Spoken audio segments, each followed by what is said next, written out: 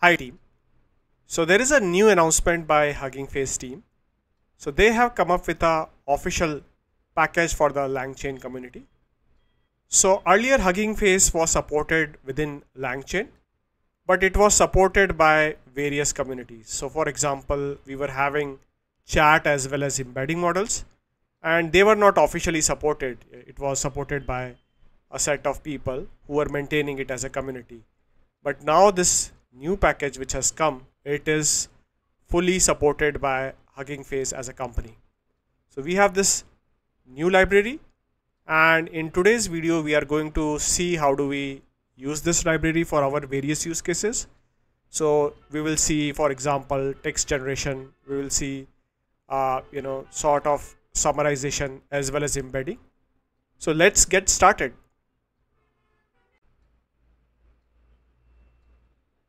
So here is the Colab notebook. So first of all, what I'm trying to do is I'm just mounting my drive, and then what I'm trying to do is I'm just loading some environment variables, for example HF token and all.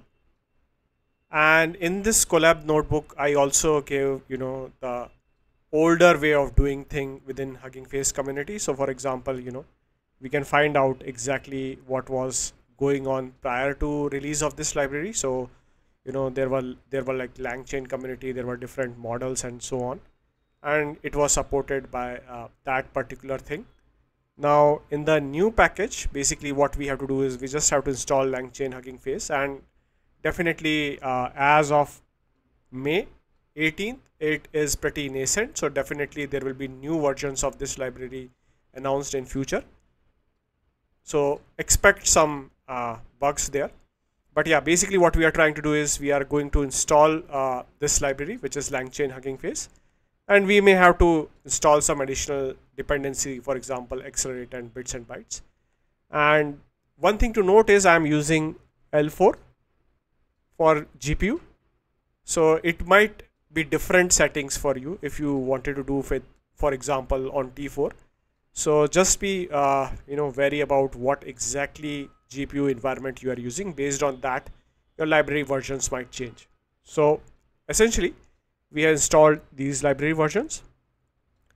Now first of all, once we have installed it, now earlier what we used to do is, for example, we used to have everything supported from langchain community.embeddings, but now if you see, you already have this particular class file already available to you.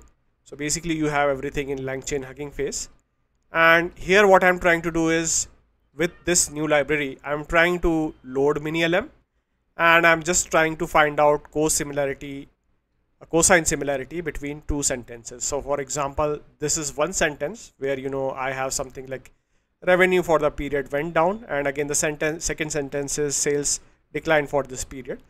And with mini-lm we are trying to get the embeddings out. That is point number one.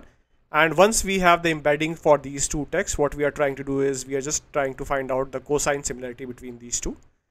And here are the results. So if you see, both of them are talking about revenue and sales. So pretty much revenue going down, sales declining. So these seems to be pretty much same sentence semantically. And the cosine similarity between them is 0.64, which is almost like very similar. So that's how you use the embeddings.